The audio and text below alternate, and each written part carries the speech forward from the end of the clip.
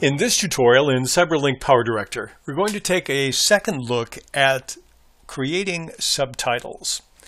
We've already looked at several ways in which you can set up the type of subtitle you want and how to drop either a subtitle or a subtitle marker in your subtitle track, which is above track number 1. Here we're going to look a little bit at the text that we put in. There are several ways you can enter text into a subtitle. You can go up into the grid, and on the third column under subtitle text you can double click and start to edit. And so I can type in, "This is a subtitle!" exclamation point. Now the temptation is to press the enter key. Let me show you what happens if you do. If I press enter, it doesn't exit the box. It starts another line.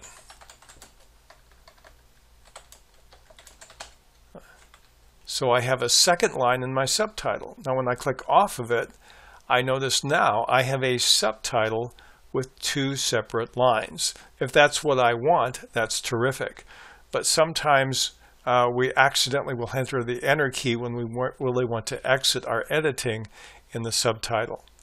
In order to edit that again, I can right click on it and click on Edit Subtitle. It comes back, or I can double click down here and that will get me to the same edit place.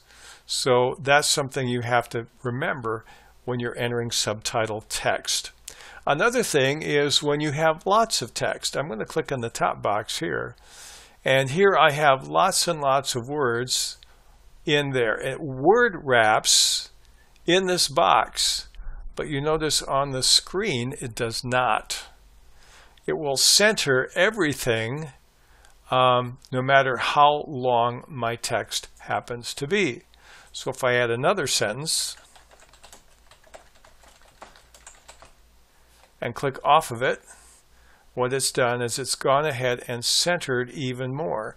Now this does not crawl across the screen like closed caption would. So when I go ahead and try to play the video from this point in time, go ahead and play it. You notice it just is frozen at the center for the duration of the subtitle, which is really not what I want.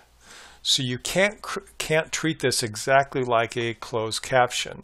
If I have a lot of text that I do want on the screen, what I need to do is go back in here, I need to enter it, and then I need to figure out about where the end of the lines are going to be, and press enter, start a new line, and I probably have to do it at least 2 times, if not 3 times. Let's click over here and see what we have when we click out of it.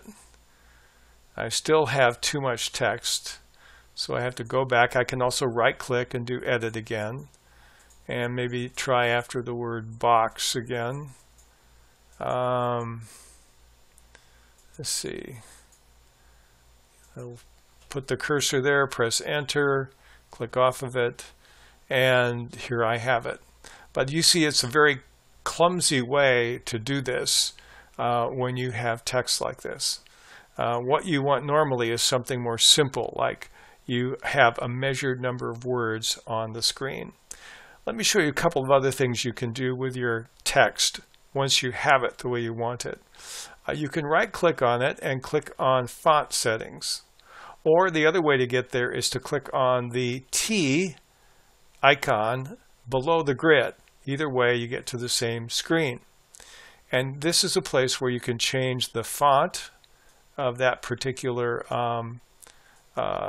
format. You can change the color of the text. You can change the shadow. Let's change it to a green here. Let's change the size. Let's go up to a 24. And the border, there's some things we can't change. These are about all that we can. And so I'm going to click here and click on OK, and now I've changed it. Now if I go back there and want to change every font, I can right click and go font settings.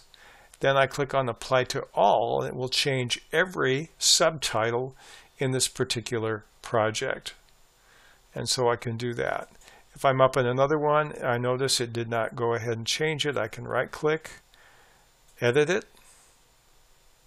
Oops, right click and we'll change the text here. Let's change this to a different kind.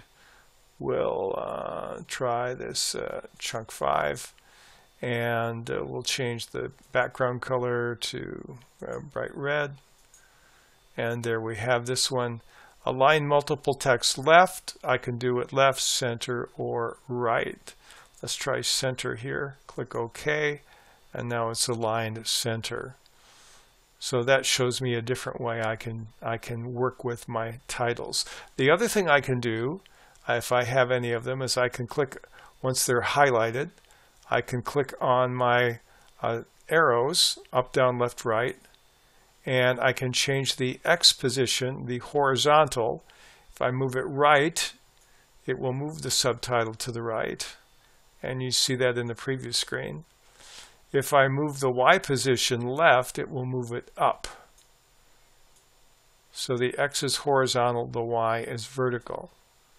And so I can change that. I can again apply it to all my subtitles, or I can reset it to the default. We'll leave that one there.